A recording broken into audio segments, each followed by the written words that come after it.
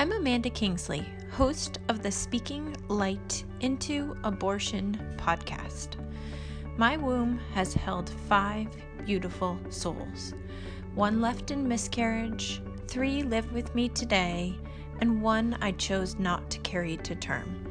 I consider myself mother to them all. Choosing abortion was the catalyst for the major life shifts that led me here. I believe that my abortion baby came to me so that I could do this work, so that I could use my voice to help others both heal and thrive. Abortion was one of the hardest and most important things I've ever done. It invited me to choose courage in the name of growth. This podcast is a space to have conversations about abortion that have never been had.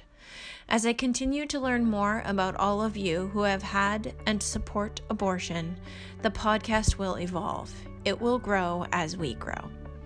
We'll use this space to talk about the spirituality of abortion, mental health before, during, and after the procedure, our chosen and learned belief systems, going after our dreams, defining our own success, making money, and unapologetically sharing who we are at our most authentic self.